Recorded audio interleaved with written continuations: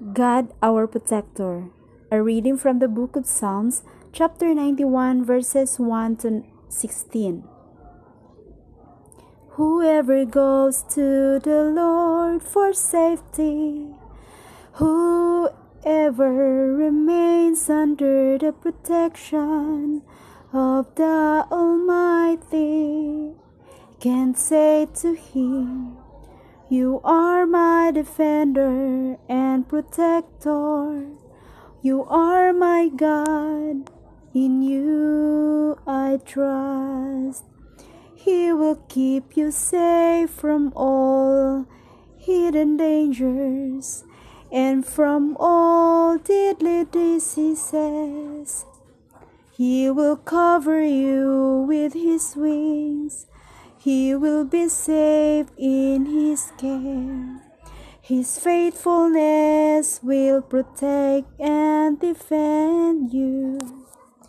You need not fear any dangers at night or sudden attacks during the day, or the plagues that strike in the dark, or the evils that kills in daylight. 1,000 may fall dead beside you, 10,000 all around you, but you will not be harmed. You will look and see how the wicked are punished. You have made the Lord your defender, the Most High your protector, and so no disaster will strike you, no violence will come near your home. God will put His angels in charge of you to protect you wherever you go.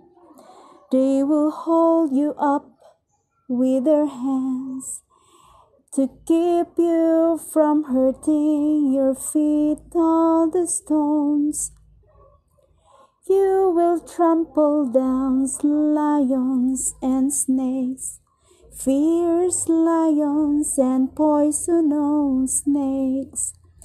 God says, "I will save those who love me, and will protect those who acknowledge me as Lord.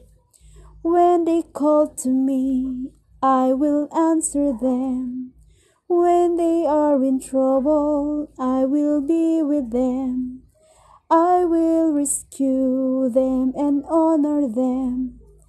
I will reward them with long life. I will save them."